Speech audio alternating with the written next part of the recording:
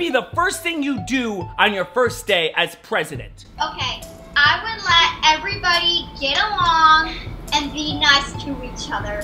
No wars, all friendship. I would give everybody trampolines for their backyard. Oh, I would give everybody a free pass to go in recess. How do we stop people from arguing on Facebook? I don't even know what the heck that thing is even is. We don't have phones or Facebook, so we don't know. You stop using Facebook. How can we stop people from arguing on Facebook? Make new friends. What is Marisol saying? Did you say make new friends? Yeah. That's a great answer. What is something that you just don't understand about grown-ups? A lot of things. Everything. Why do you have to be so bossy? They're always having a TV in their room. Why they're on their phone all the time? Yeah. There's people standing in front of you, right? We get it. You gotta look at your hand for 6 hours. Okay. Let's all just throw our phones in the rivers.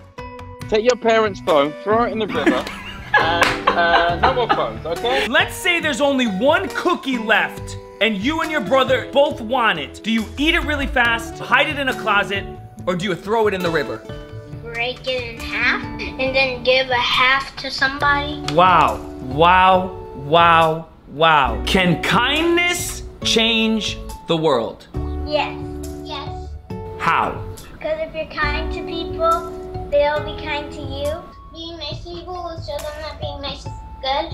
And then everyone treats everyone nicely. A phrase that my mom and me came up with is use your love to spread more love. What Mr. Rogers, always used to say, just close your eyes and think about the people who loved you into being who you are. Take it easy on yourself.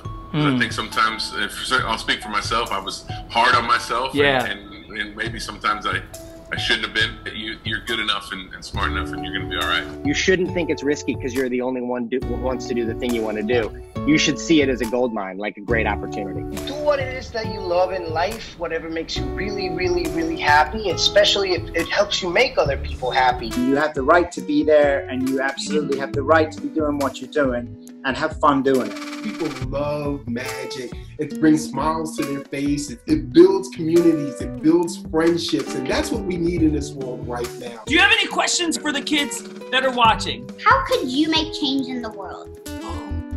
How can you make change in the world? What is the meaning of life? The meaning of life is to live!